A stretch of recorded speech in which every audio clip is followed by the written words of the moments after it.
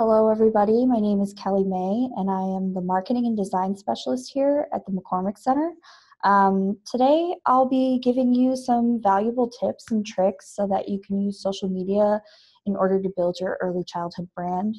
I'm going to be recording this webinar as well, and hopefully we'll be able to get this up shortly afterwards, and I'll email everybody a link to it so you can take a look at it later. So don't worry if I say something and you're not able to write it down. I'll be getting that to you as soon as I can.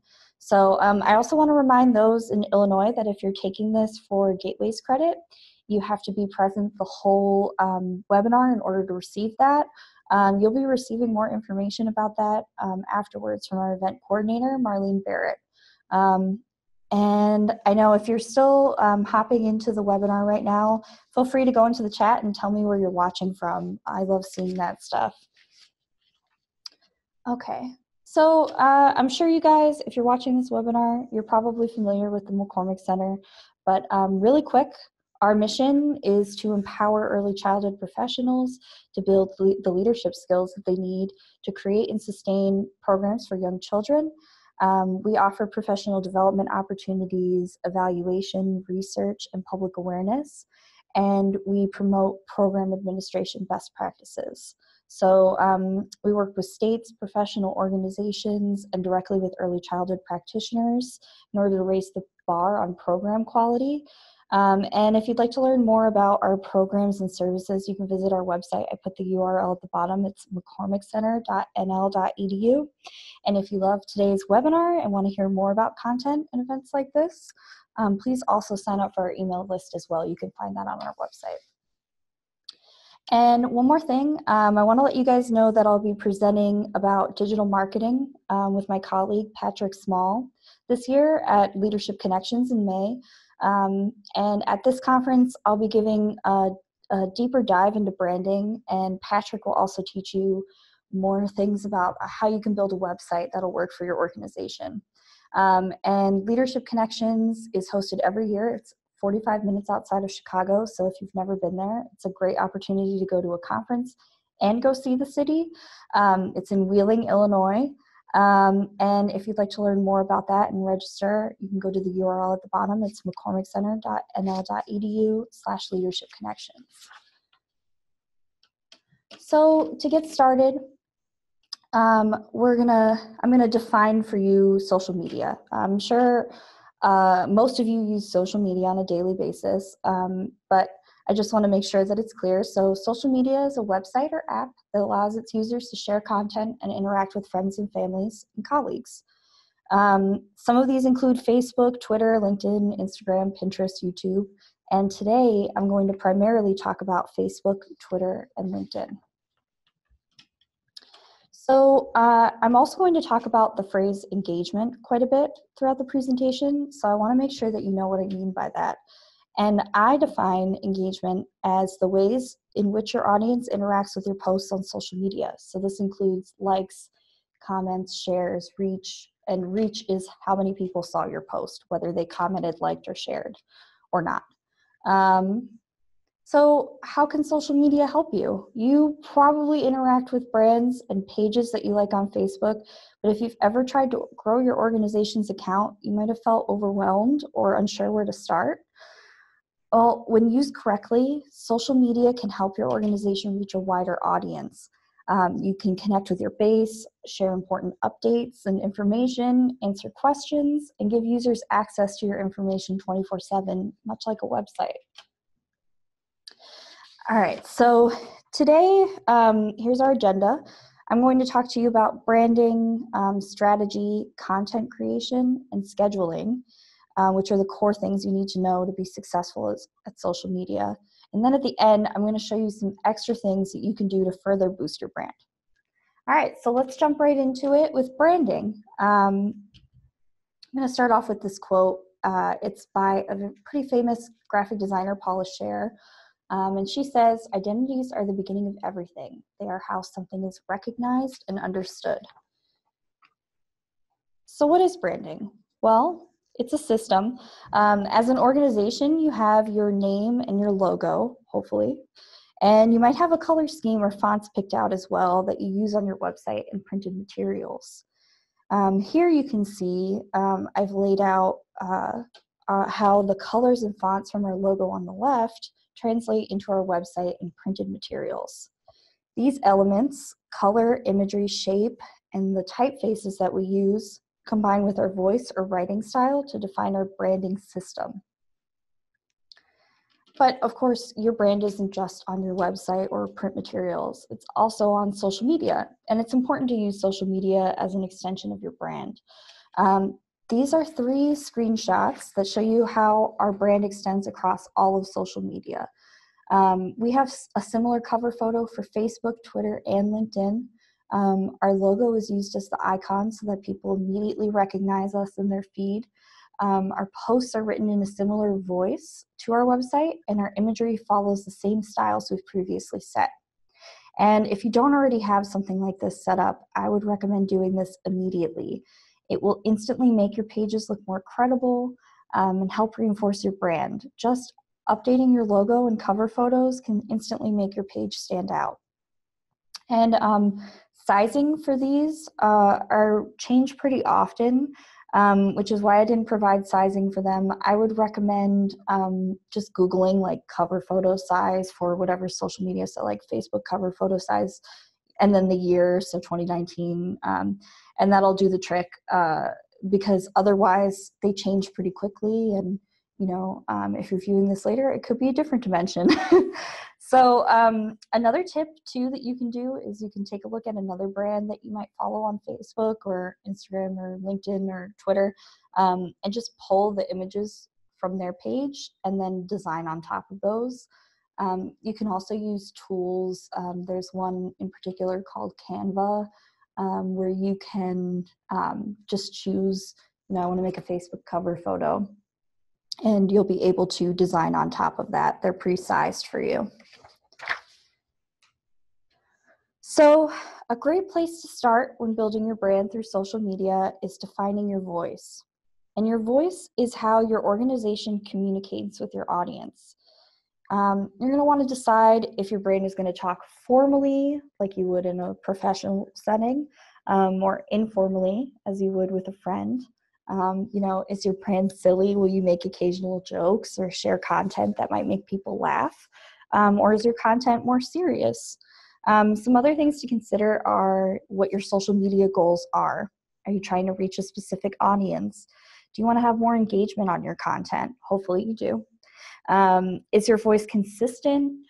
Are your print materials and website written the same way that as your social media content? And you want the answer to that to be yes. And then finally, like, how does your voice extend to other elements of your brand? Do you use similar imagery styles, colors, fonts, as you would on your website and other materials like flyers?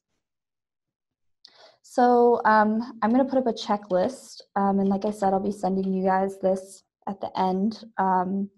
And this is just all the things that you want to make sure that you have straight away on your social media accounts. That's your logo as an icon on every account, the same cover photo.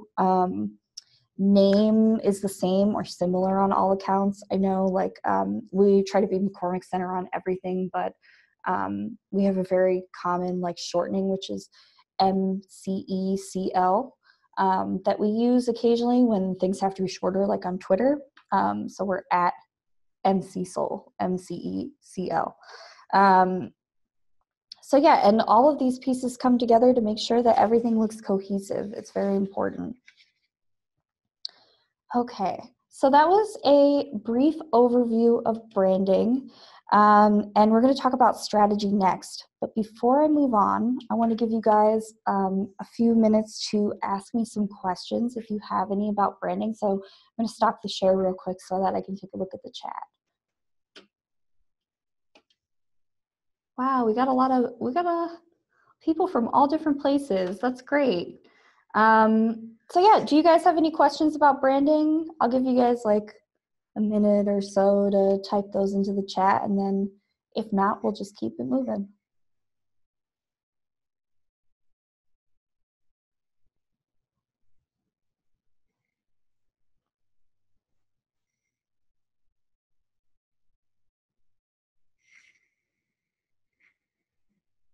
Yes, the Elizabeth asked what the name of the program was that helped with the cover photos, and that is Canva. And I'll actually type it into the chat so you can see. It's Canva. Um,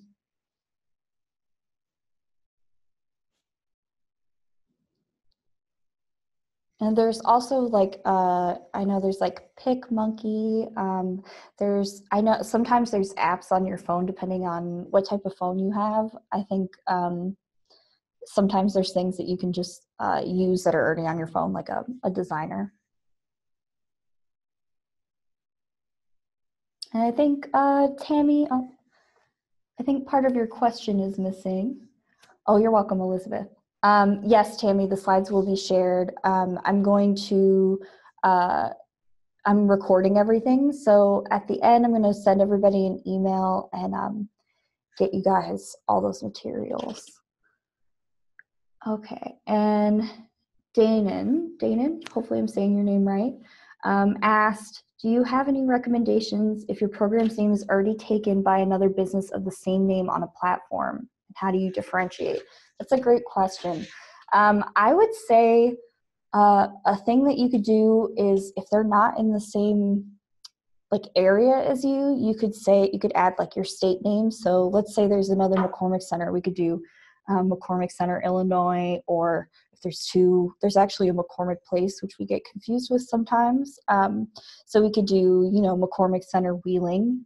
And I think that'll help probably differentiate. That way if they're looking for a location, they'll know, hey, this is the one in wherever we're looking for.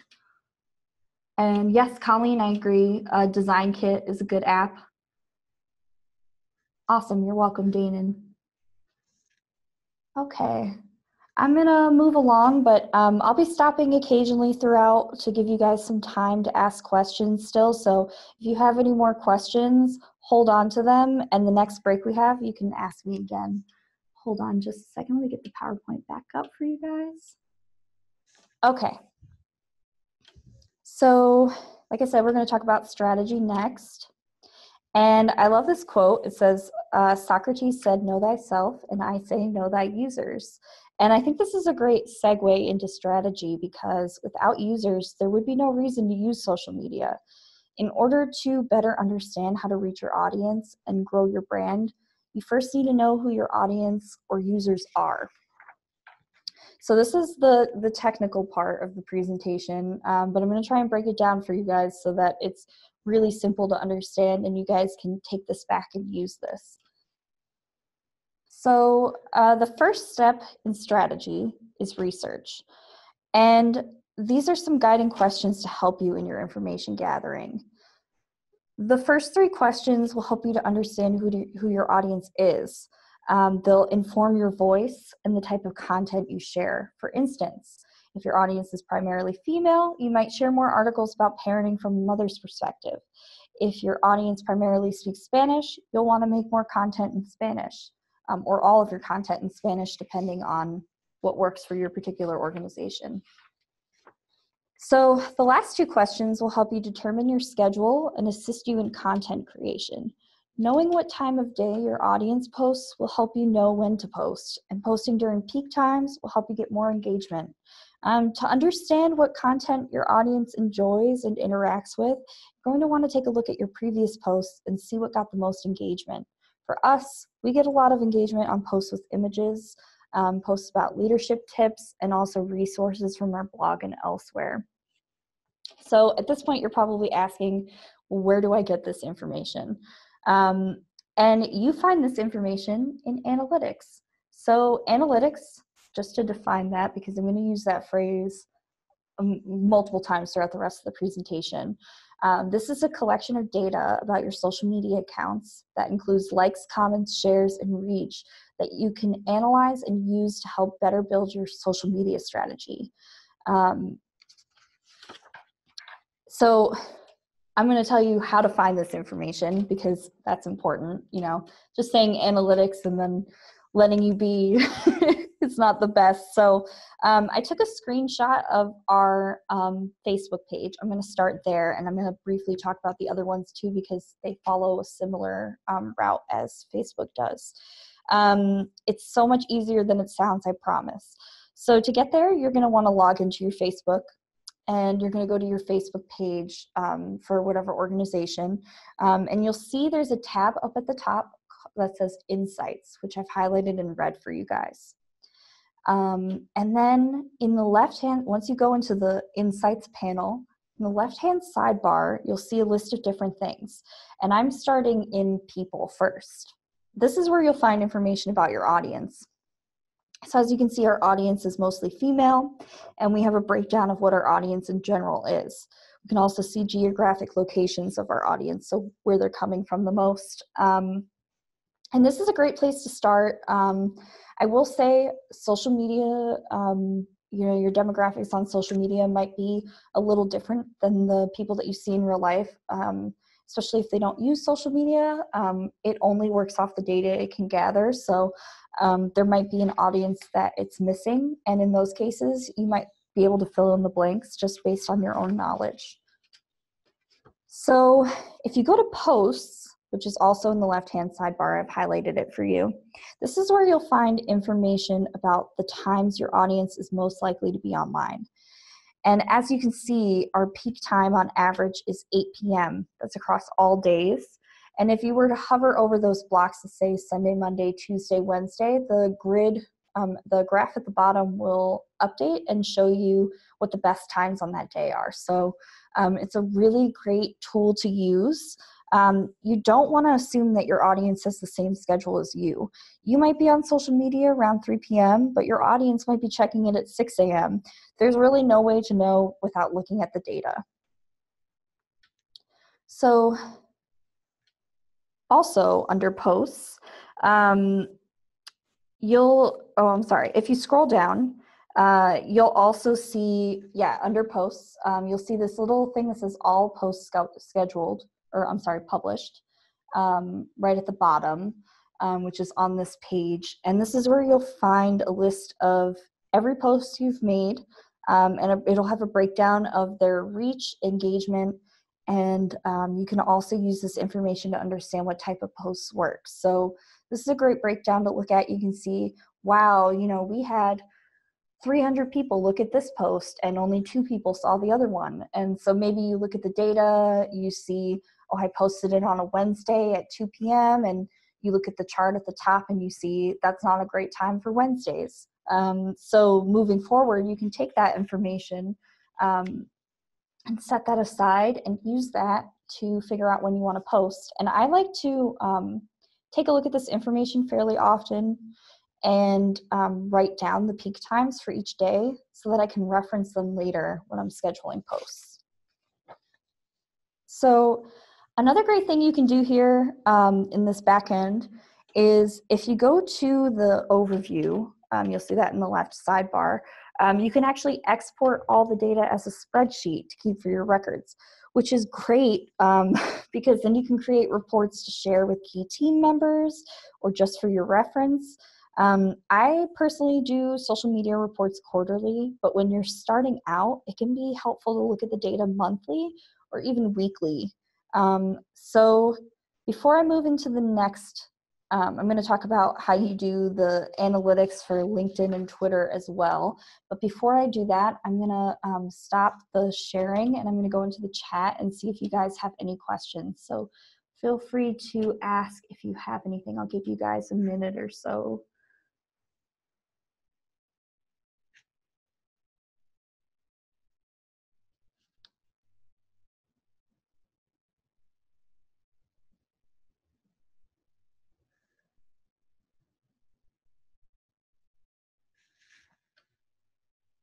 Okay, so I'm going to move on to the next part. I'll show you guys LinkedIn and Twitter. And again, if you have any questions, feel free to type them in there. Okay, so LinkedIn is super similar. You're going to log into your normal LinkedIn page. You're going to go to whatever your page is on LinkedIn, and you're going to look at the box at the top that says Analytics. And you can see there's a drop down and it shows you visitors, updates, and followers. But you can also just go to a general overview, which is what I'm going to show you. Here's the back end. And what I wanted to show you too is you can also export a spreadsheet. You can see here, I just chose a random time, and then you can update that, export the spreadsheet, and then look at that data that way. And Twitter is a little bit different. You need to be logged into Twitter already, but it's actually a separate website. I've put it at the bottom. It says analytics.twitter.com. It's very similar to the two. You can also export data, but it's just a little bit harder to find since when you log into your Twitter, it's not immediately apparent where it is. So you'll see up here on the top that I've highlighted, there's tabs that are really similar, and this will lead you to different information about your audience. So I've also put together this list. This is a breakdown of the things that are most important to keep track of when you're doing analytics.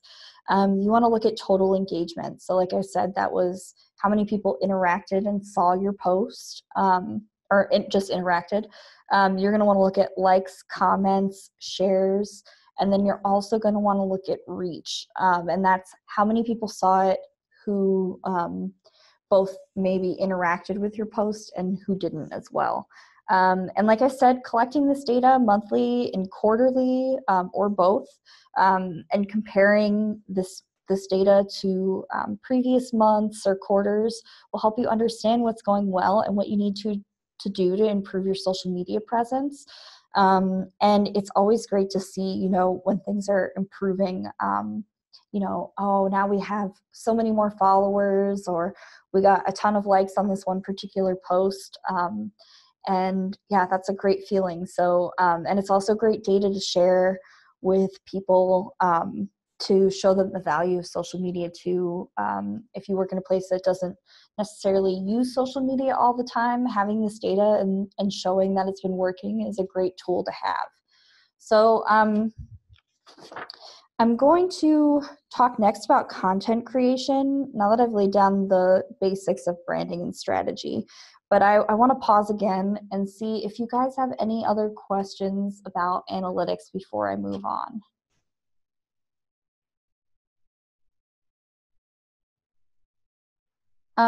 Yes, Colleen, we use Buffer.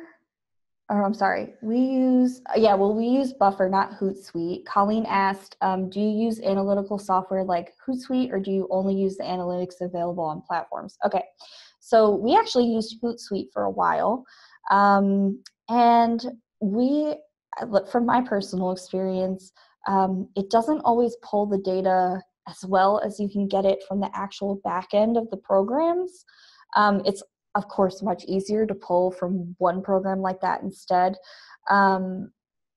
So I think, yeah, you can definitely use that, but I would say you might want to like take a look at both at first and see if there's any difference before you decide on whether or not you want to do the back end or whether or not you're going to use a program. Hopefully that answers your question, Colleen. And Sonia asked, can we get a list of links or a copy of the chat? Yes.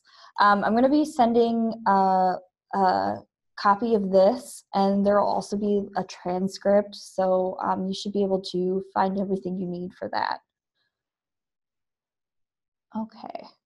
Anybody have any other questions about analytics? You're welcome, Sonia. Okay. So moving on, I'm going to talk about content creation. So now that you know what time you're going to post, who your audience is, and what type of content you're looking for, you're going to want to start creating and gathering your content. And the first thing you'll want to do is think about key dates. This could be things like holidays, school closings, but it could also be special events that your organization is hosting. And at this point, it's great to pull out a calendar or use a calendar template like maybe even just Google Calendar, or, you know, if you have an iPhone, maybe on your iPhone too, and just start marking big events. You'll be referring to this calendar when you're placing posts into whichever tool you use, which I'll talk a little bit about later.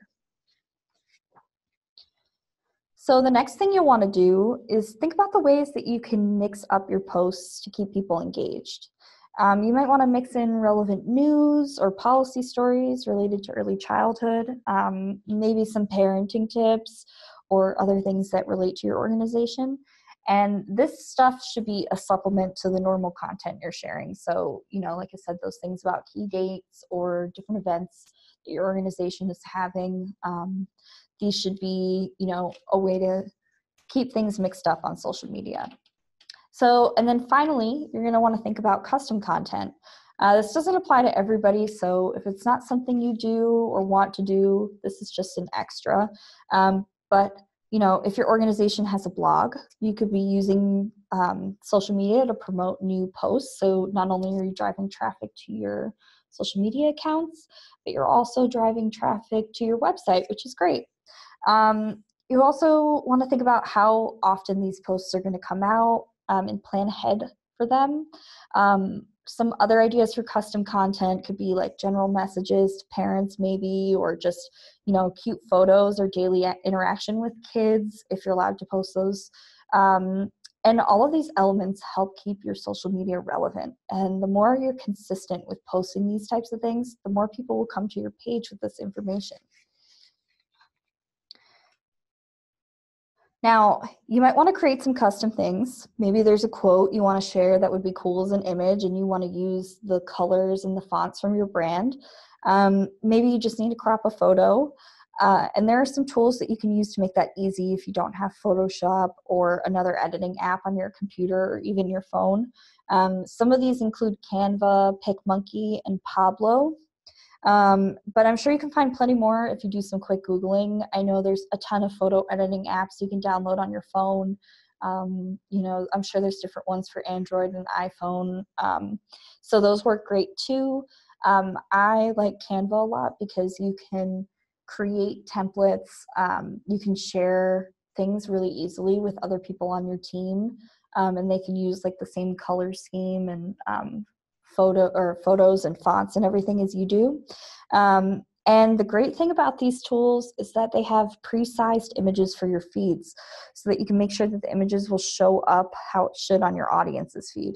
With tools like, you know, with these tools, they will update when things update. So, you know, when Facebook changes their image size in their news feed, these tools will update that as well so that you have that current size that you need. Okay, so I put this list up, which is just kind of a breakdown of those things that I talked about. You want to have key dates, variety, imagery, custom content. You want to make sure that your voice is consistent. We talked a little bit about that in branding. But it's very important that everything kind of fits together and looks like it was made, if you think about it as one person, like it was made by one person, even though it could potentially be multiple people posting on social media. So I think I'm going to check and make sure you guys are still, hold on just a second. Let me just make sure that you guys, okay. I don't know if you guys are, so one of you it sounds like might be unmuted. So if you are, you're going to want to hit that little microphone at the bottom. Get back to the PowerPoint. Okay, so far we've talked about branding, strategy, content creation, and I want to give us another few minutes to talk about scheduling. I'm sorry, to ask me any questions before we move on to scheduling. So if you guys have any questions about some of the other things that I've covered so far in the presentation, feel free to ask. I'll give you guys a few minutes. C. Maltese asked, do you use the free Buffer? You can use the free version of Buffer. We use the paid version. I think if you're going to be posting probably more than like a few times a week, I would say the paid version of Buffer is much better. Especially too if you have multiple social media channels, which we do. You get more options to add things and customize. So I would say it's worth it, and that's true of pretty much all of the scheduling apps that you could get. Anyone else have any questions?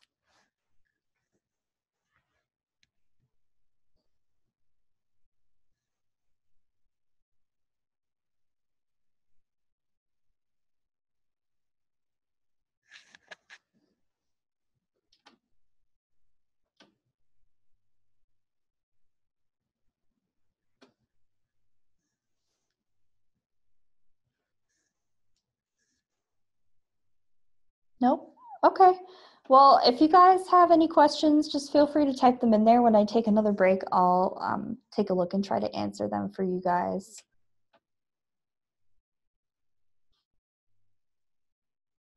Okay. So we're going to talk about scheduling next.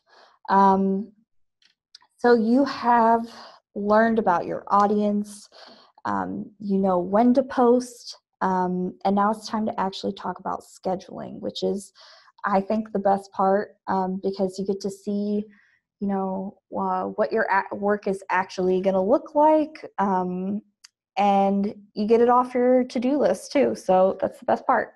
And I have a quote for you here. It's not what you upload, it's the strategy with which you upload.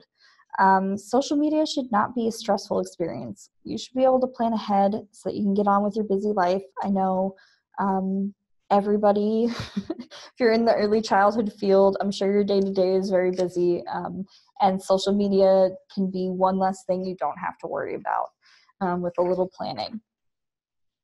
So the first thing you'll want to do is pick a tool to help you. When you schedule ahead of time, you save yourself so much time. And not only that, you stay consistent because you won't have to post manually every day. Like I said, I personally prefer Buffer. That's what we use, but all of them are great. I've used Hootsuite in the past, and then also another tool called Sprout, which is great as well. Planoly I put on there, and that's used to schedule Instagram posts. If you use Instagram, this is great, especially if it's the only social media you use, which depending on what your organization is, I wouldn't necessarily say that should be the only one you should use. You should probably also use Facebook at a minimum, but it's a great tool for Instagram because you can save hashtags as groups and then easily copy those. And Tailwind is a tool specifically for Pinterest. So if you're blogging a lot or have other original content on your website, Pinterest is a great tool to get more traffic. And Buffer and Hootsuite also encapsulate Pinterest and Instagram. So, you know, if you just want one thing that does everything, those would be kind of your option there. But you should be using, you know, as many as makes sense for your organization, as many, you know, Facebook, Twitter, LinkedIn, everything that makes sense for your organization, you should try to be on because that's an opportunity to reach a different audience. So you might want to sign up for a few of them and maybe test them out and see what you think. You might decide that you really like one over the other. You might decide, you know, you like one, but you only need the free version. There's really no way to know unless you start using the tool and practice scheduling content and put things out there. So I'm going to talk quickly about Buffer because, like I said, they're all pretty similar. I think someone is unmuted. Hold on just a second. Okay, there we go. Okay, so I'm going to show you kind of how we schedule these posts. And you guys can take that information and whatever you end up using, hopefully this makes sense for that too. So here's kind of a back end of Buffer, and you'll see, you can see the posts. We generally post Monday through Friday and not on the weekends. And you'll see the second week has some posts that there are 2 on one day. And I love this view because you can see, like, you know, visually see where you have gaps, where you could add new posts. So on the right, left-hand side, you'll see these are all of our social media accounts. Whatever tool you use, it'll walk you through linking these accounts. So I'm not going to talk too much about how to do that. They'll explain it. Whatever you sign up for, they'll have you log into each one and connect you to it. So it doesn't make sense for me to explain that. And here is where you'll add your posts. You'll click here and a dialog box will pop up, which will allow you to select which social media you want to post. So that's what it looks like. And you'll just type your information in there, and it'll post to all the social media accounts you want it to. You just click the icons there. You'll see the, you know, Twitter, Facebook, and LinkedIn icons. And if you don't want one to post, you just click on that one and it'll deselect that. So then once you have your post written, which it helps, I like to do scheduling all at once. So maybe like sometimes I'll do it for the whole month if I have enough time, but sometimes I'll just do it for a week in advance or, you know, 2 weeks in advance, and I'll set aside some time. I'll usually have a list of what needs to be posted. And, you know, maybe I'll take a look at our events calendar. And we also have like a calendar that we use that shows the different things that we need to talk about. Usually it's the same as our email stuff, so it makes it really easy to know when I need to post things. And I just sit there and I, you know, maybe it takes me like an hour and I just gather all my content and try to schedule it all at once so that it's all in there and I don't have to worry about it once it's posted. Another cool thing about this as well is that once you set these things in here, if something goes wrong and it doesn't post, whatever tool you use will usually just email you and let you know that a post failed, and you'll be able to go in and either manually post it or, you know, maybe you don't need to post it anymore and it's not a huge deal. But that's great too, because I know it can be a little scary to just let a program just take over. But usually that's rare. Sometimes, you know, Facebook updates and things get unlinked, and that's usually the issue. So you'll see here is what it looks like when you actually schedule the post. So you'll pick a date and a time and you'll schedule it. And that's pretty much it. This time should be based off the information that you pulled. You know, we talked a little bit about analytics. That's where you should pull that information from. And it's pretty much as easy as that, just scheduling. So I'm going to stop here for a second and just see if you guys have any questions about scheduling. And I know I saw some questions pop up as I was talking, so I'm going to try and answer those first, but feel free to just keep typing them. C Maltese asked, have you found any successful free versions? Yeah, so we've used like the free version of Hootsuite and Buffer, and both of those are fine, but I would say for us, just the amount that we post and the amount of things that we use, I would say the paid version is better for us, but I would not discourage you from using the free version at all if that better fits your needs. And Danon asked, it seems like you don't use Pinterest. Is this on purpose or does it have to do with the type of content you share? Does Pinterest interact with scheduling posts on Buffer? I.e., can you schedule a Pinterest post on Buffer also?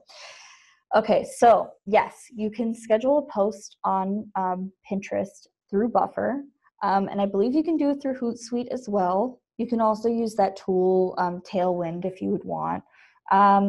But I would say because we don't generally, so we have resources come out occasionally, and we do use Pinterest. We'll post pin those things onto Pinterest. But because it's so occasional, sometimes we'll just do it, on our own. But I would say if you're going to be posting a lot, you can do that. The only thing is, and here's where I'll clarify. So if you use Pinterest day to day, you'll know that you go to your feed and you can pin the different things that show up.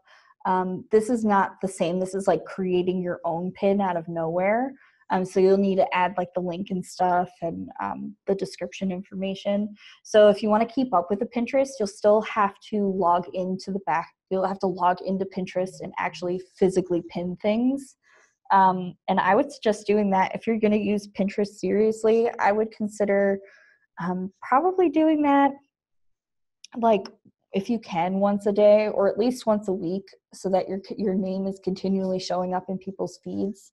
So I hope that answered your question, Dana. And does anybody else have any questions about any of this stuff? Oh, you're welcome. Give you guys a minute or so.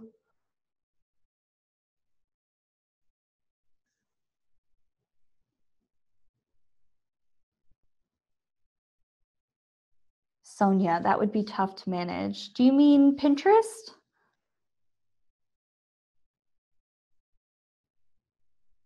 Daily pins, yeah. I would say like it's not necessarily necessary for everybody's organization. I would say if you're making a lot of unique content, like you're blogging often, it's worth the time because you'll reach so many people. But if you're just a small organization or you don't create a lot of custom content like blog posts, I wouldn't worry about it that much. That's why I'm mostly focusing on LinkedIn, Twitter, and Facebook because those are the core ones that'll probably reach most people's audience. Anybody else have any questions?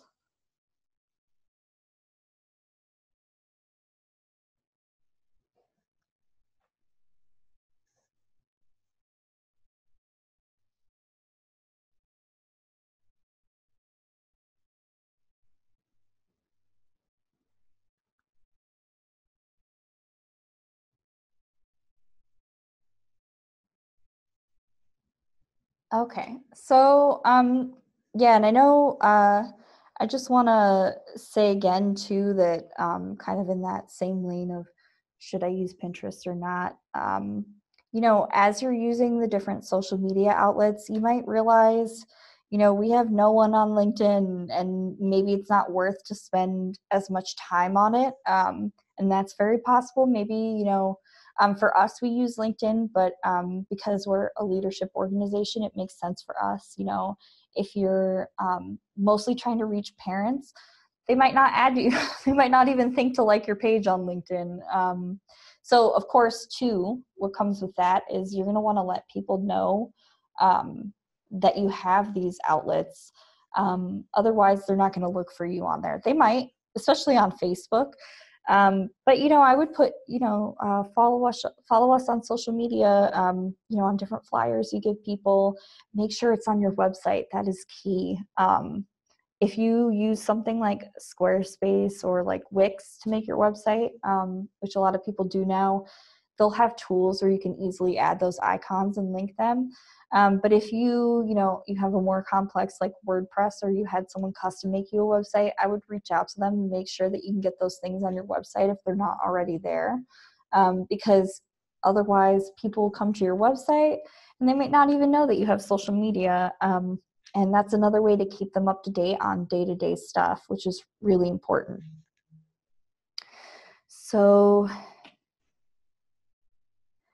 I'm going to get back to this. And like I said, if you have any questions, just feel free to add them into the chat. And I will try to take some breaks as we move along so that, I can answer those for you.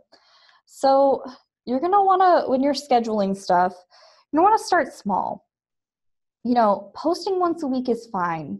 Move it up to 3 to 5 times or even 7 or more once you're comfortable.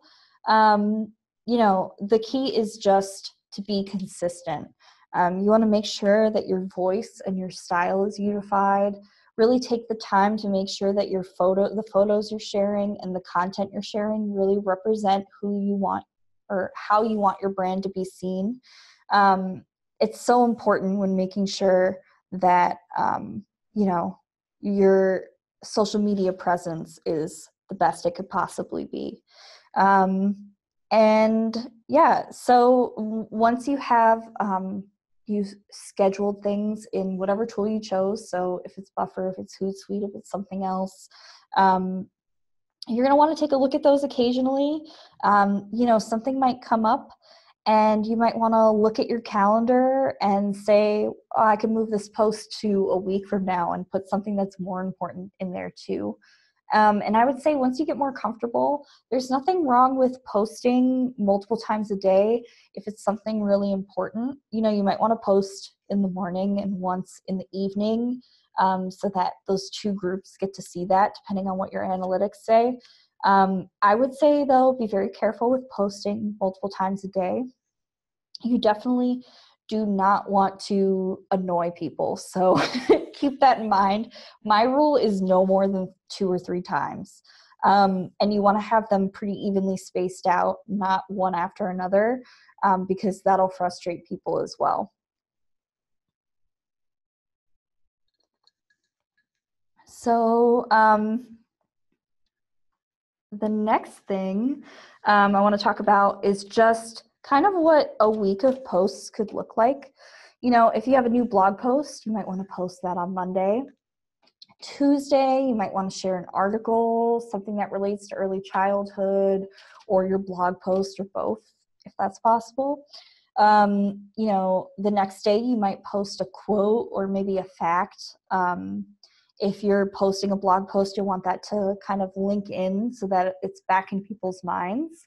And then maybe Thursday you post about curriculum or something that, just general that you want to share with your audience. And then you can post about the blog post again. I would say when you're posting about the same thing more than once, I would make sure that you're using slightly different wording. So, and that is true with Twitter especially. They have a lot of rules where if you're posting the exact same wording, you can actually get kicked off social media. You'll get I'm not sure what you call it, maybe not like a ban, but you'll be muted for a certain amount of time until they can prove that you're not a robot, basically, that's spamming people. So that's very important to make sure that you're mixing it up. You're not sharing the same thing over and over again, because for not only that reason, but also because you don't want to annoy anybody. And the more people that get annoyed with seeing your content, they're like, I've seen the same thing over and over and over again, they might unfollow you, which is what you do not want. So keeping that variety, making sure everything is in that same voice that you want it to be, will really help you grow your social media presence. Speaking from experience, the more you post, the more engagement you get. And the more shares, the more people who see your content, the more followers you get, and it just helps everything else. If you have an email list, your email list will grow more, especially if you're promoting it on social media. You probably get more clicks on your website. And some people go to social media for all of their information. They might not even go to your website. They might log into Facebook and, type in, for us, the McCormick Center, and see what our hours and our contact information are that way. So I'm going to give you my final, last bit of this webinar, this last end of the webinar. I'm going to talk about tips and tricks to boost your brand. But before I do that, I want to take a break and just see if you guys have any more questions. So Dana asks, when making a Twitter account or LinkedIn page, is there a different way you need to go about it since it's for an organization page versus a personal account? Okay, so when you're making a Twitter account, yes, the Twitter account, unlike Facebook, you can't actually, you can't make the Twitter be a part of your personal Twitter like you can on Facebook. So like you can become an admin on a Facebook page. You unfortunately can't do that with Twitter. So you'll have to have a separate Twitter account for your organization. And for LinkedIn, it's really similar to Facebook, where you will create a page. And I believe that would be like in your sidebar on LinkedIn. I believe it's just like create an organization or page. And then you can add admins like you can on Facebook, which is great because then multiple people can take a look at it. So hopefully that answers your question, Dana. Does anybody else have any other questions?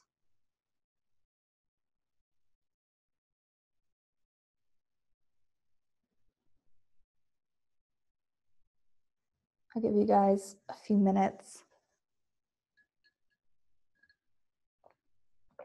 Thank you, Lori. I'm glad you found it helpful.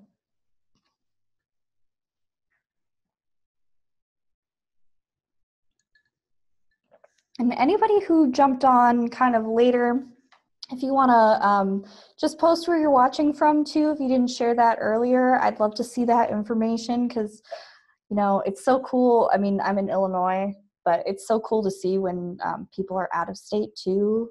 You know, the internet is great. It just connects everybody. New Jersey, I was born in New Jersey, so very cool. Los Angeles, awesome. Oregon. Virginia, nice.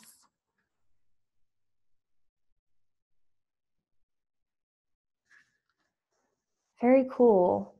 And, you know, we talked about, you know, branding strategy, content creation, and scheduling. Do you guys have any other questions? You know, I'll give you a few minutes or so to type some in if you do. It can be anything social media related. So if there's just something that you're like, you know, don't know how to do or, you know, want some clarification on from earlier, be happy to answer that for you.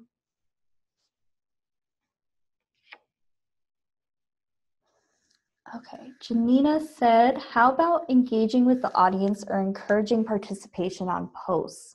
Yeah, so I will get into that a little bit in my last bit.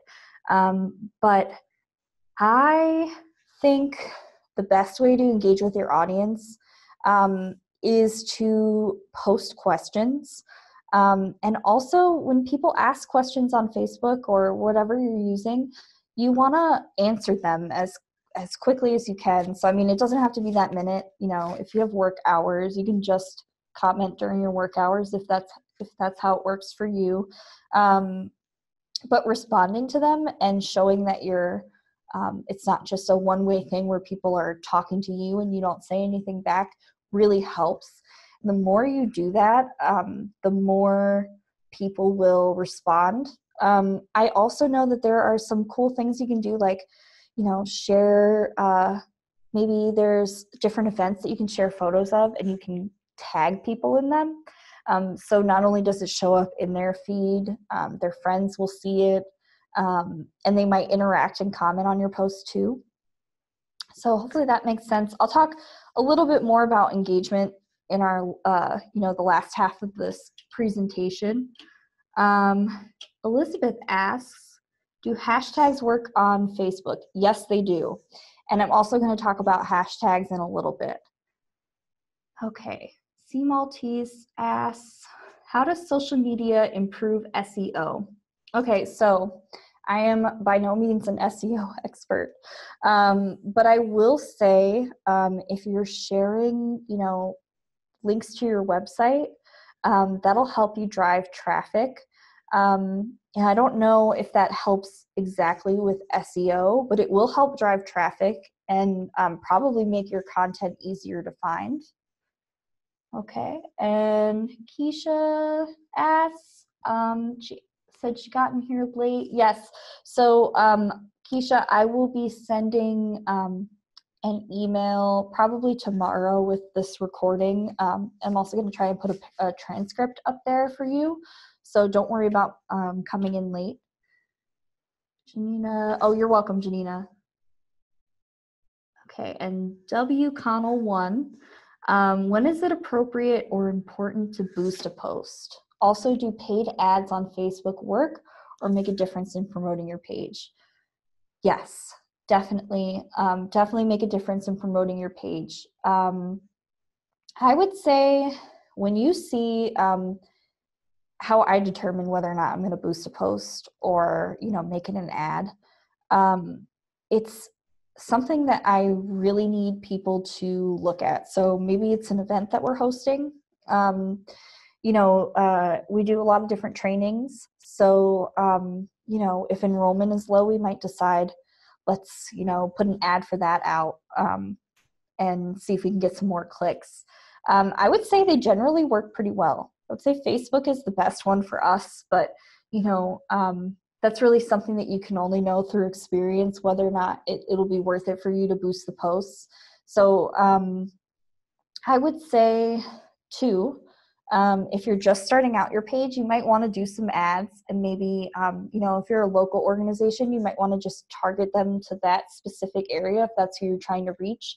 And the cool thing about that is it'll just show up in people's feeds, and they'll be able to see it no matter, hopefully if they're in that area that you want them to see it in. So yeah, I would say it's not super important to boost posts or do ads if you're just starting out, but it's a really great supplement to get more engagement on your page. And you're welcome, Keisha. Anybody else have any questions before I move on to the next bit?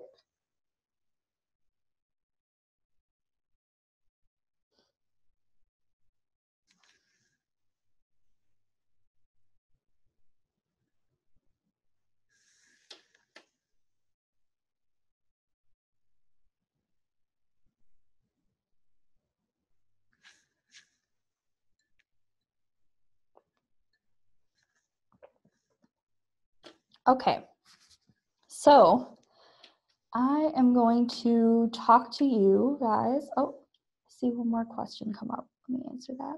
Are there any other up and coming social media platforms that we should be keeping an eye out for or getting on early? Dayton asked that. I would say not really at the moment. There are things like Snapchat, and like I want to be careful in calling it social media because it's more like a video app that you can share with things like TikTok. And those things are probably not going to be relevant to you. If you really want to try using them, you totally can. But I would say, those core ones like Facebook and Twitter and LinkedIn are really going to probably be what's best for you right now. But I mean, as things come up, you'll probably hear about them. And I would definitely try them out yourself before you decide to make an organizational page for them. And that's mainly to see, how much do you actually use it? Does it even make sense for your organization to be on it? I know some people at the McCormick Center had mentioned maybe getting on Snapchat or, doing Instagram. But the fact of the matter is because they're very photo-based things, and like people are looking for a specific amount of content, let's say on Instagram in particular, it doesn't quite make sense for us to be on there. So if you're taking a lot of photos of the day-to-day, Instagram might be great, Snapchat might be great. People might see your stories and they might be excited to see different activities that you're having, but it's not going to work for everyone. So when those new things do come up, I would say, keep an open mind and take a look at it for sure. But don't always be like super quick to jump onto them because you don't want to add more work necessarily for something that doesn't make any sense for your organization to use. Oh, hopefully that answered that. And if you guys, like I said, just go ahead and keep typing questions as I talk if you have anything, and when I take another break, I will get back to those and answer them for you.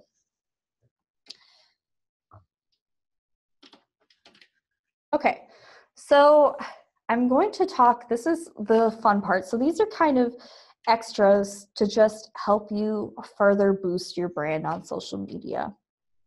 My first tip for you is to use hashtags.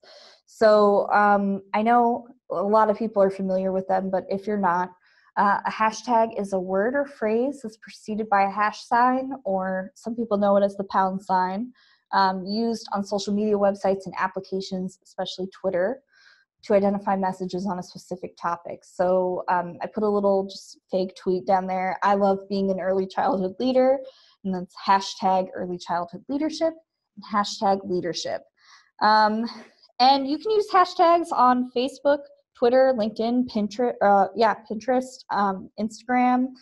And really what hashtags are a way for people to find you. If you think about you're looking for a specific thing, maybe you're looking for, and this isn't an early childhood example, but maybe you're looking for a new hair salon. And so you might search, hashtag hairstylist or, something along those lines. And those will help you find people. So hashtags really help you target your message to a particular group who really wants to see your messaging. And in order to figure out, what kind of hashtags you want to use, I would take a look, and this would be some research that you would want to do. I would take a look at other organizations who are in a similar lane as you. So this might be competitors, but it could also be, maybe just people within the field. Maybe there's a speaker that you really like who talks about early childhood, or maybe it's an organization like us. You could take a look at our pages and see what hashtags we use. And I like to keep a document of those just so that I can pull from them later. And it makes it so much easier later on when you're like, I can't remember all these hashtags I like to use. You can just pull from there and see what's relevant. So why would you use them? Like I said, it's a great way to reach new people. It gets you noticed. When you click on the hashtag, you'll find other people who have used that hashtag. So it's a great way to connect yourself to a bigger group. And another reason is that it'll get you noticed by other brands or organizations who might share your content. Sometimes there will be a hashtag to promote a specific cause. And by using that hashtag, you're joining the conversation, which makes you more visible. And that's great. Sometimes there will be campaigns, especially on Twitter.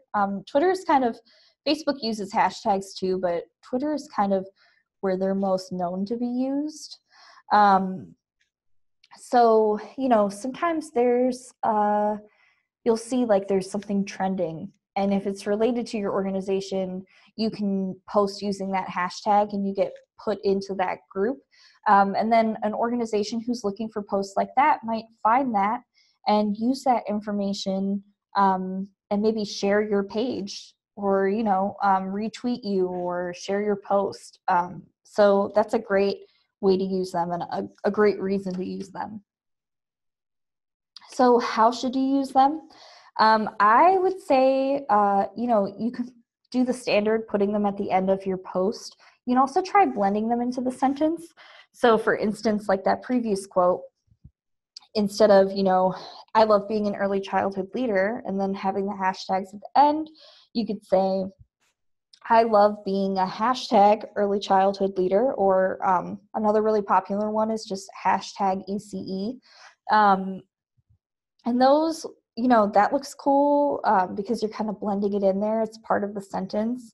And it also makes the hashtag not as obvious because it's not just sitting at the end. People are more likely to read them because they'll be reading your whole post. Okay. And I would also say too, you're going to want to use hashtags sparingly. Maybe only use a few. It's better to use a few than to use like 40. I would say to start 5 tops. If you use too many, some applications will assume you're spam, and you might even reach less people than you had before, which totally negates the reason of using hashtags in the first place. So I would say, for instance, like Instagram, they call it, I think it's like shadow banning, where you won't even know that you are not getting as much reach because you use so many hashtags. But if you do use like 40 hashtags, it's possible that Instagram will just assume that you're spam and just make your page not visible to people. And that's kind of the same thing with Facebook. You could even get your page taken down if you use too many hashtags. So I would say it's better to stay safe than to use a ton of them. Like I said, 5 tops is usually a good rule. If you want to use a few more, I wouldn't be scared. It's really only when you start getting into like those bigger double digits that it starts looking like really bad spam. So especially on Facebook and LinkedIn. Twitter, you only have a limited character amount, so it's not even possible to do that many. But yeah, so I'm going to pause here. And I see there's some questions. So if you guys have any questions about hashtags, feel free to pop those in the chat. Yeah, Dana asked, do you have any recommendations for how to find the trending hashtags in this field? Yeah, so go to other organizations' pages and take a look at what they're using. And like I said, putting them in a document really helps because you can take a look at those and keep them for your records. And you can also, if you want, use that information. And, if you use just one hashtag and you're like, that didn't work, I would try it a few more times before you completely abandon it. But you can also put that information in there and say, this hashtag's not working, and just remove it from your list, which is great. But yeah, like I said, other organizations, I would also just use the search function on whatever social media you're using and take a look and see, maybe just type in early childhood and you'll see all the posts that mention that. And you can see what other hashtags they're using. And I would also say too, sometimes depending on what you're using, like Instagram and Facebook do this, and Twitter does too, where you'll start typing and it'll show you like a list of hashtags that are similar that you can use, and then you can just click them, and that helps. But yeah, I think keeping a list of them really helps too. So Danon says, I've seen some people not include hashtags in their post, but rather comment on their own posts with the hashtags. Is one way better than the other? I think for me, it makes more sense to actually include them in your post. Now, I think people do that on Instagram fairly often, where they'll comment the hashtags, and that's because the Instagram algorithm is a little bit different than the other social media, and Instagram prioritizes comments. So like it reads the comments and it'll send people there based on the hashtags. But I really think it makes the most sense to add it into the post, especially if you're not being spammy and you're not putting a ton of hashtags. I would say that's probably the best way to do it. Does anybody else have any questions about hashtags?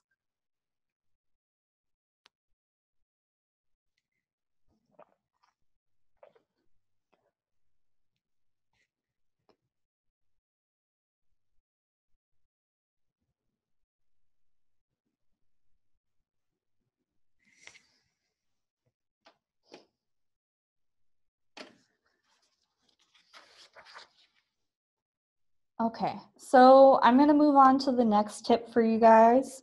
And, as I've said before, just feel free to, ask some questions in there if you have any as they come up, and I'll try to get to them as I get to the different breaks here. So my second tip for you is to ask questions. The cool thing about all of these different social media outlets is most of them have a way for you to ask for people's opinions or host a poll. And polls are really fun because they're interactive. So people get to see how everybody else voted, which is great. And they also get to share their opinion, which is awesome. And usually it's anonymous too. So, people might be more apt to actually participate because people won't know that they did. And you'll have to decide, what types of polls and things work for you. It might not be on everything, but let's say you have an event coming up and you're like, should we serve pizza or should we serve, just salads or something? You can have people vote on those things and see what the consensus is. And it's something fun for the whole community to get involved in. I also think too, asking people to share their opinion on a story. So you might see a post and it's all about, talking about a different way of teaching children. You can ask people for their opinion, what they think about it, or if they have any experiences with this type of, learning or program or whatever it is. And that's a great way to get people engaged. And I would say if you do these things, you will definitely want to pay attention to the comments more closely than you would for your normal posts. So you're going to want to try and keep them engaged by answering. They share their opinion. You go, oh, great, thanks for sharing, and, tag them so that they see it. If, let's say it's on Twitter and you asked, just a general question you wanted people to answer, you might retweet some of the replies to your post. You can't do that with Facebook. You can't share the comments, but just responding to them is good enough usually. Another tip could be to ask people to share stories. So, maybe you share something and you're like, tell me about a fun time, maybe from your childhood, or, that was like this. People love to talk about themselves. So, and that's a rule with everything. Keep people engaged by asking them to share things about themselves. And, when they do share, you want to continue that engagement, like I said. You can also ask people to share photos. You can ask them to, tag themselves in something, or, maybe they share a photo on their own personal page and you ask them to tag you in it. And that's another way to create engagement. And like I said, you just want to make sure that when you're asking things of your audience, that you are, continuously checking up on it. I think it's very important to not just put a question out there, put a poll out there, ask people to share things without doing something with it. So, because otherwise they'll be like, what's the point? And I mean, some people love to comment on social media no matter what. They don't care what it is. They just want to share. And that's great. But you want to do something with it. So give them a reason to share. Maybe you put something together. There's some apps where you can aggregate photos and things and make little slideshows or something. You could do things like that. Or just take those quotes too. If you're asking people what did you really enjoy about, this event, or whatever, you can take those quotes and use them maybe to help promote some other things. So any way that you can, ask something of your audience, ask their opinion, is a great thing to continue engagement. So I saw some questions pop up, so I'm going to go there and see.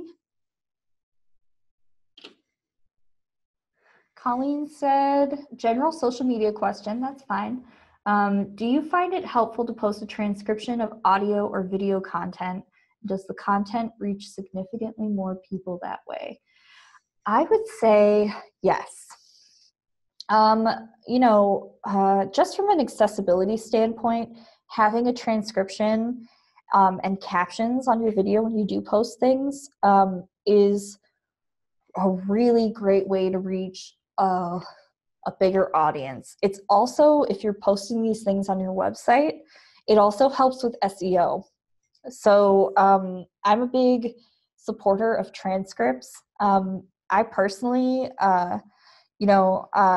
I'm not hearing impaired, but there are a lot of people out there who are, and they appreciate the captions and the transcripts, I'm sure, a lot. So yeah, but I mean, even when I'm scrolling on social media, a lot of the time I'll just watch a video without the sound, and I can still watch it with the captions. So, and if you're using tools like YouTube, they'll do the captions for you. You can edit them to make sure that they're correct. And you can also export transcripts directly from YouTube too. And I know, Colleen, if you have more questions about that, you can email me too. I think my email information is in there, and I can show you a little bit more of that. But I think it's super helpful. And yeah, Sonia says she appreciates the transcripts because she can't understand what people say sometimes. Yeah, I'm the same way.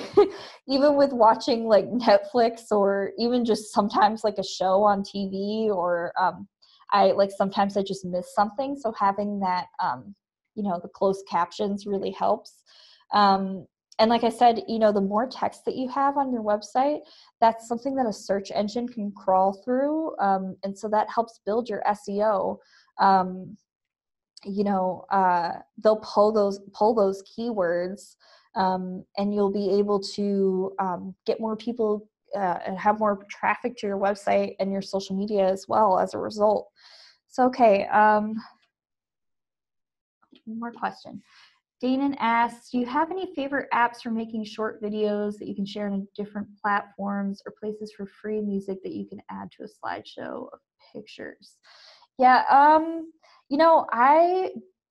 we don't do a ton of like super short videos, but I know that there are some apps out there. I believe there's even things like on your phone. I'm sorry I can't be more helpful with that, but there are, I think, a few things that you can create, like kind of like slideshow videos or short videos. But I don't have any off the top of my head. As for free music, SoundCloud's a resource, but just be careful that they're Creative Commons. YouTube also has, even if you don't use YouTube for this, they also have a huge free library of music that you can pull from that are like copyright free. And I would also Google, just like copyright free music or Creative Commons music, and see what you can find, because there's a lot of free libraries for that type of stuff. Okay, so I am gonna jump back in, and again, keep asking your questions if you have them as they come up. I don't want you to forget them, so I'll be pausing a little bit in a little bit to answer those again. So my third tip is to stay engaged. And like I mentioned before, it's really important to keep up with the comments, answer people's questions.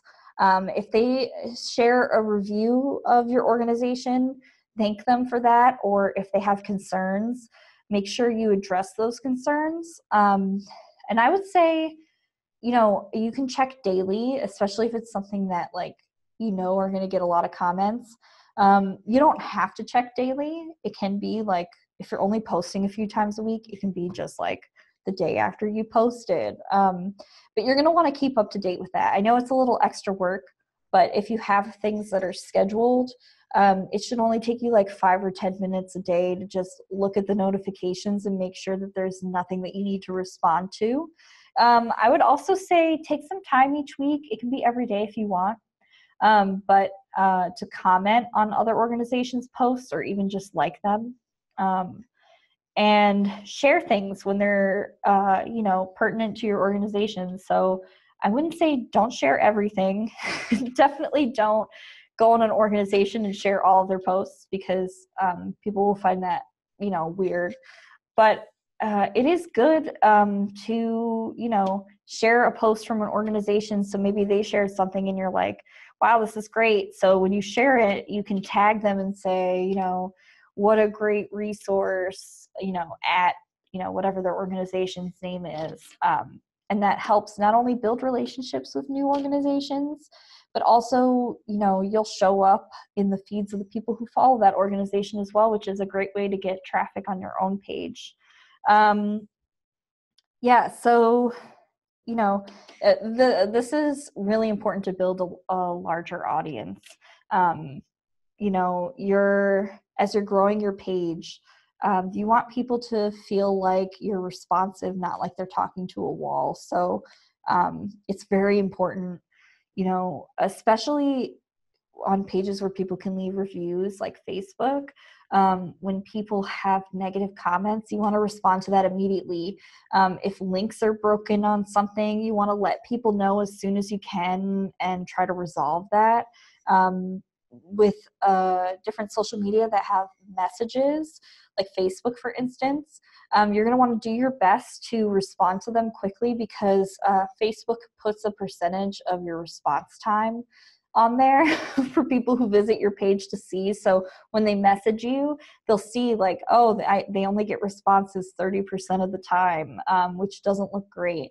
And I mean, it doesn't have to be like, you know, not everything can be 100%, because, you know, occasionally you'll get spam or weird messages that you're just going to want to delete instead of respond to. But when you are getting those things, you want to make sure that people feel like they can ask you these questions, and that you're going to actually respond.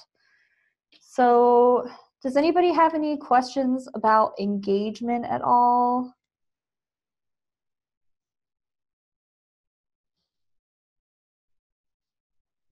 Nope. Okay.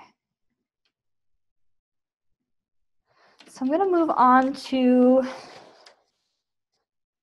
this tip number 4, which is just to stay up to date. You know, social media is changing all the time. If you use it regularly, you'll notice that Facebook changes sometimes, it updates, and, you know, following different things, you know, different things on the web, maybe some different social media marketing pages that talk about that will help you stay up to date to that with that stuff and respond accordingly. I know that I try to pay attention to you know, different updates in algorithms, so how Facebook views different content, and yeah, you want to make sure that you understand how these things will affect your organization, affect your schedule and your strategy. You know, if Facebook decides, oh, we're no longer going to let people use hashtags, well, that might change the way that you do Facebook from now on. So being aware of those things, and I mean, this type of stuff happens all the time. You know, being aware of that and how that might affect you will help you to make sure that you're always reaching your audience the best way that you possibly can. And some great resources that I think, you know, the McCormick Center, obviously, I'm a little biased, but we do share resources, and those are all different types of stuff. So, you know, occasionally we have things about marketing, as well as, you know, other professional development type resources. So you can follow us, sign up for our email list, and you'll hear more about things like this when they actually happen. There's also some like cool marketing gurus that you can follow that have daily newsletters. I think it's Seth Godin is a great resource for general marketing. Sprout, which is another scheduling tool, they're a great resource for tips and tricks if you're looking for some new things to kind of spice up your social media presence. And also too, you know, just do some Googling, like, you know, new things to try for social media, or you know, new social media marketing tips. And you'll be surprised to find a lot of information, because there are a lot of people out there who they only specialize in social media, like that is their only job. And so there are resources everywhere for you to use. So one final piece to this is that you don't want to be stagnant. You know, in order to stay relevant, you want to make sure that your content is reaching your audience. You'll need to take a look at analytics from time to time and make sure that people are interacting how they should. But just because something worked even like a week ago doesn't necessarily mean that it'll work now. That's why it's so important to stay up to date, take a look at new things, you know, be prepared to, you know, change your strategy as you move along. You might see currently that your peak time is 8 p.m. That's when people are most on Facebook. And so you might be posting at 8 p.m. every day, and it's working for a while. And then maybe you're not paying attention to it as much anymore, and you come back and you see your engagement's really low. Well, now's the time to take a look at your analytics and make sure that that time is still what's working for you. Again, don't assume that just because something is true at one point doesn't mean it'll be true later. And you also want to make sure that you're updating your cover photo occasionally. So for us, we have Leadership Connections, which is our big conference every year. So when that event passes, we want to make sure we take that down so that it doesn't look like it's still happening, or that we're not paying attention to our social media accounts. And I mean, like, I say this, but I mean, it doesn't have to be like the second the event is over, but within a reasonable amount of time, you want to make sure that the things that you're sharing are relevant. You're not sharing super old links or old information. Your images are new or like up to date, or you have a reason at least for sharing old stuff. And that'll really help, build that engagement. Let people know about the cool things that you have going on. Every time you use social media, it's an opportunity to promote your organization and, really build something that people are interested to see in their feed. So any questions? I saw one question pop up. I'm going to take a look at that real quick. Yes, yeah, I will. Marilyn asks, can you put those names in here? Yes. That was Seth Godin, or I think it might be Godin. Sprout Social was the other one. And then obviously us, the McCormick Center. And also too, there's a website that's called Medium where people can share articles that they've just written. It's kind of like open source. I would say like there's a lot of good information on there, but if you don't know what to look for, not everybody on there is a professional, so that's something to keep in mind. Okay, so feel free to continue to ask questions. I'm going to go into my last tip, and then I'm going to give you guys some just open time to ask me whatever you'd like about social media. So my final tip for you guys is don't get discouraged.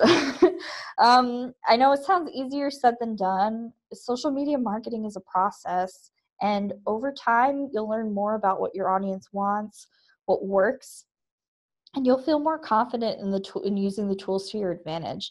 The internet is your friend, although it doesn't always feel that way. So when you're stuck and you're not sure what to do, don't be afraid to ask someone for help. That might be just, you might have to post on a forum somewhere. Maybe just ask a friend who you think might know more about social media than you. Maybe that means just doing some Google research. But whatever it is, you'll find the answer. And as you use social media, the easier it will get for you. You might feel overwhelmed, especially if you don't use social media often for your own personal use. But the more that you take a look at, these different outlets, and the more that you use them on a daily basis and interact with people, the more comfortable you'll feel, and the better you'll get a better grasp of what your audience is looking for, and what types of things that you might want to post. You might look at other organizations and see, they have so many more followers, or more engagement. And I would say sometimes that can be discouraging, but at the same time, it can also be really inspiring, because you can see how big you can grow if you put the work into it. And I would also say on that end too, it's not always super important how many followers you have or how many comments and likes. The real important thing when it comes to marketing in general, especially social media, is whether or not you're reaching the audience that you need to reach. So maybe you don't need to reach the entire early childhood field or profession. Maybe you just need to reach, I'm in Wheeling, I just need to reach people in Wheeling who are parents, and that's great. So maybe that's only 1,000 people and that's okay. The point is that that group of people are engaging with your content. They're looking at your stuff, and they are liking your posts. That's really important. And like I said at the beginning, social media, and I've nailed this in a couple times, but social media is an extension of your brand. So this is how people get to know you. Your brand is who you are as an organization. And so making sure that everything that you post on social media is a reflection of how you want your organization to be seen is super important. And that'll help you build that audience over time. And, like I said, using the tools to your advantage, taking a look at analytics, really thinking about what has worked in the past, what people are really engaging with, and, what maybe hasn't worked, and taking that information and saying, maybe people didn't really look at this post. Why didn't they? All those things, even if you have a month where you don't gain any new followers or you get 0 comments, that happens. I know, especially for us, like right around the holidays where everybody's kind of out with family, they're, hopefully being present in their real lives and not so much on social media. We expect a dip in engagement, and those things are very natural and should not get you discouraged because they usually bounce back. So yeah, I know we got some time, so I want to give you guys, just literally ask me anything you want about social media. I hope that you guys can take these tips and, bring them back into your organization and really put them into action. I think that, when you really have a strong strategy and understanding of who your audience is and how you want to be seen by them, it all kind of spirals into a really strong, it gets you more engagement on social media. It gets you more clicks on your website. It gets you more traffic in general. More people hear about your organization, which is great. Like I said, sharing videos with captions, you can reach people who might not be able to listen to the video, whether that's because they have issues with hearing or it's just because they, prefer not listening to the video. All those things help. So yeah, so I want to say thank you to you guys for that, for being here. And I want to give you, like I said, some time to just ask me whatever you'd like. So feel free to just share in the chat if you guys have any questions.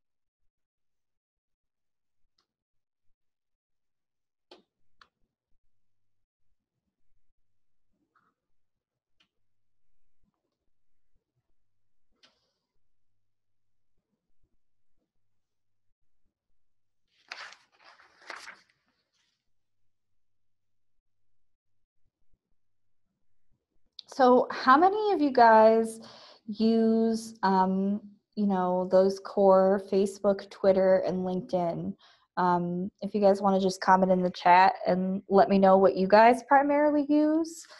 If you don't use anything, you can let me know that too. I'm curious to see what you guys generally use.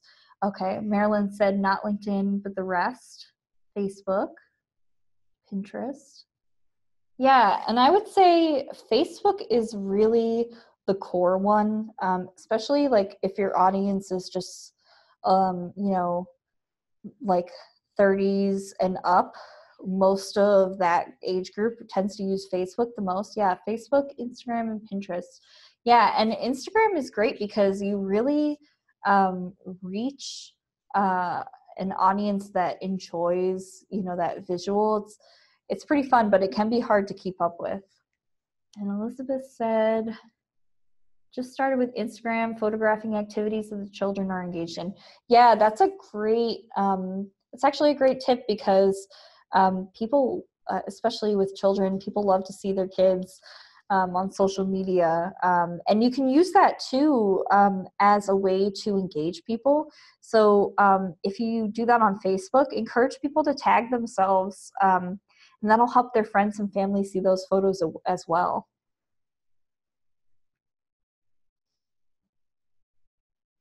Yeah, and also I know I saw a few people say that they just use Facebook, and that's totally cool too. I think Facebook is probably like the one that most people use.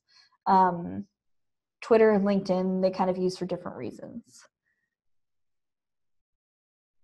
Use Hannah and Kelsey say, we use the core ones and are interested in using LinkedIn more.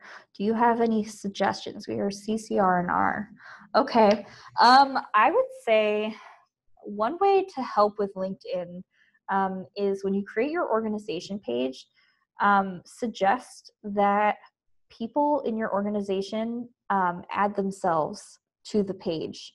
So that means like they say that they work there. There's a way to do that on LinkedIn. I think when you are setting up your experience, you can add the organization and it'll kind of drop down a menu and you can choose which one. You can also do that manually, add people to LinkedIn, and that'll help people find you. And I would say, you know, when you post things on Facebook, post the same stuff on LinkedIn as well. You know, because LinkedIn is a more people are using it for like professional networking. I would say for CCR&R, that's probably a better fit for you than it would be necessarily for like a center or like a family child care provider. Might not necessarily need LinkedIn. So yeah, I think hopefully that answers your question. If you have any other specific questions about LinkedIn, feel free to drop those in the chat and I'll try to answer those for you. Sonia says Facebook and website. Yeah. And I mean, the website is really key too. I know that there's a lot of organizations who just have a Facebook. They don't have a website. And depending on what kind of organization you are, that could be okay. But I would say, you know, having both is pretty important and it makes you look more legitimate for sure. Sonia asks, what do you think about stacking Facebook to LinkedIn with more info to the website? I'm not sure what you're asking. Do you mean that you rather than the same stuff? Okay. Oh, so like you would post something different on Facebook than you would on LinkedIn or, you know, whatever. Yeah, I would say, yeah, that's totally fine too. Oh, additional info. Okay, yeah. Yeah, I would say, yeah, that's totally fine. We share on the McCormick Center page. We'll share things. Maybe it's just like a snippet from a blog post or, you know, whatever it is, or maybe it's just a call out to an event and then you'll get the rest of the information on the website. So I definitely think that that's a very valid way to use social media as well. And I mean, drawing people to your website is an obvious plus no matter what.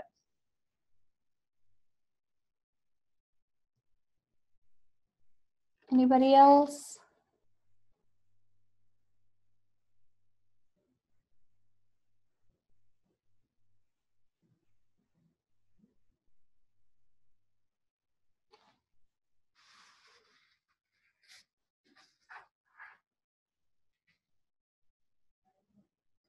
Are there any social media outlets that you guys don't use but think you might want to use and have questions about those types of things?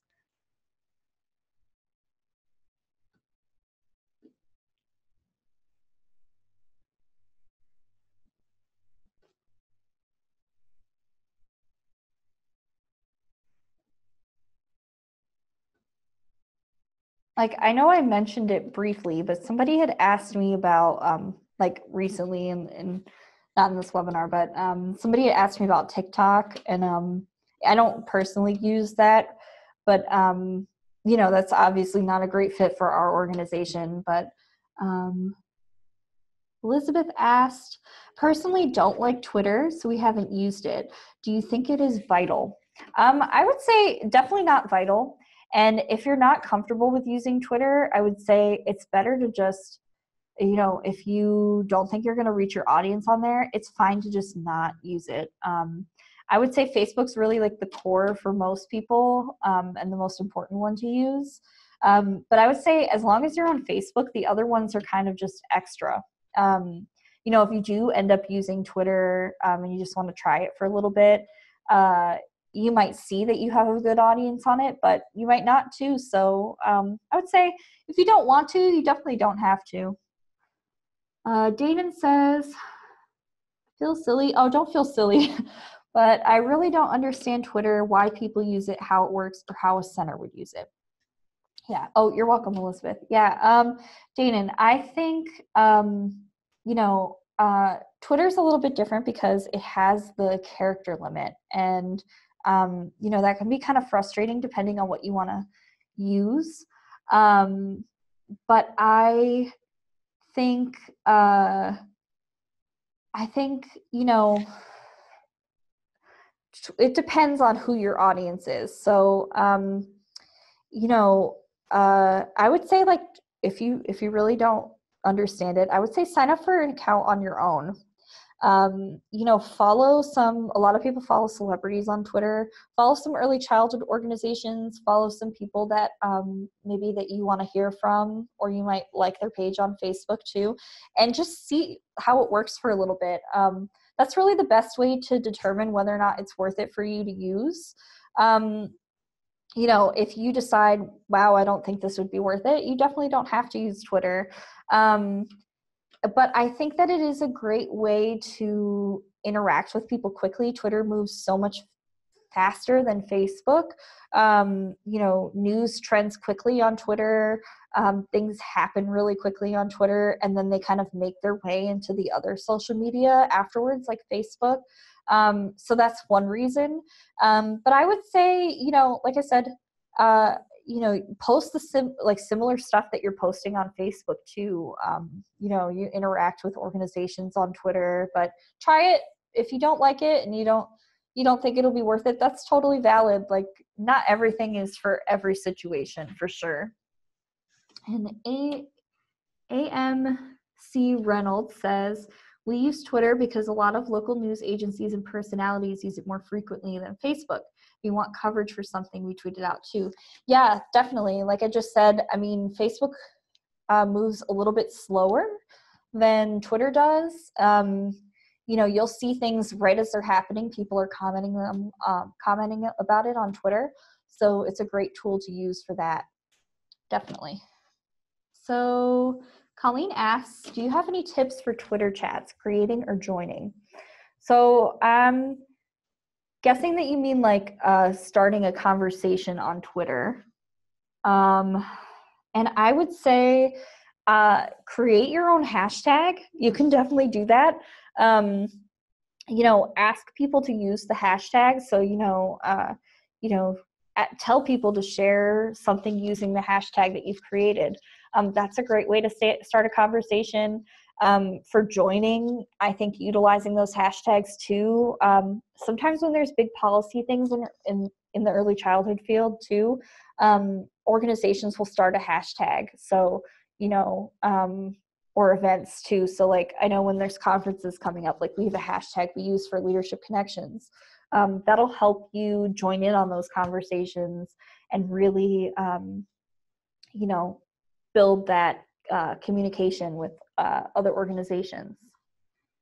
So, and Colleen, if you have any other questions related to that, feel free to put that in. Dana asks, how do you balance scheduling on Twitter in advance and keeping relevant and engaging with other organizations? Yeah, so hold on just a second. Yeah, because Twitter moves a little bit faster, that's definitely a challenge. However, I would say if you're not a news organization and you're not posting a ton of times per day, there's really no way to see everything. I mean, you can't be on Twitter all day on your phone or on your computer. It's just not possible unless that was your job. So I wouldn't worry too much. If you're posting on Twitter regularly, like you are on Facebook, and people are staying engaged, that's really what's important. You can look at Twitter every day and maybe like a few posts or tweet at some organizations or, tag them and things if you want. But like every week or so, taking a look and just, doing one or two things is really great to start. It doesn't have to be like all the time type of thing, but you're going to want to check up on Twitter too and just make sure that there's no questions or things that you need to respond to immediately.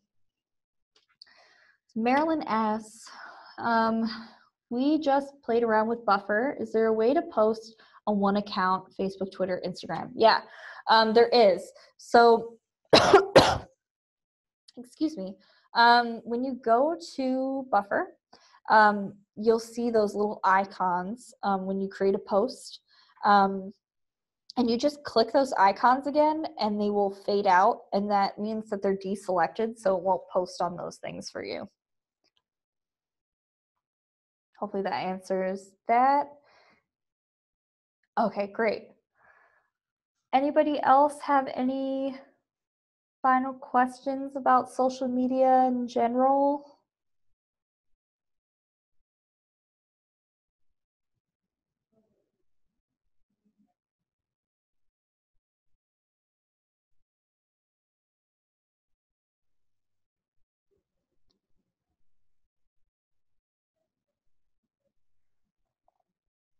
Okay, well, I'm gonna, wrap everything up, and I just want to say thank you to all of you guys for attending this webinar.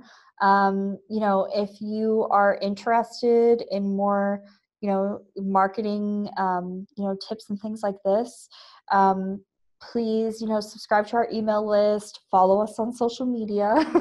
Like I said, we're on Facebook, Twitter, and LinkedIn. We're also on YouTube. Although we don't post super often on YouTube. You can follow us there as well.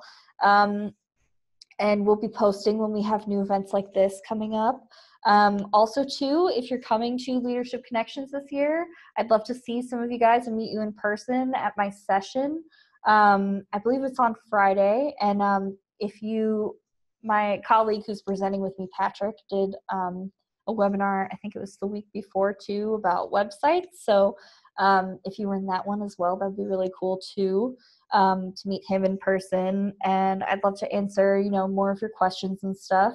So yeah, I just want to say thank you guys. Like I said, I recorded this webinar, so I'm going to try and put it up on the website and email that up to all of you guys. And oh, you're welcome. And yeah, I hope you guys have a great day. I hope that you guys can take these tips and use them to build your social media. So good luck to all of you. Thank you so much, Colleen. All right. Have a great day, everybody. Oh, you're welcome. Thank you. Thank you. All right. Bye, everybody.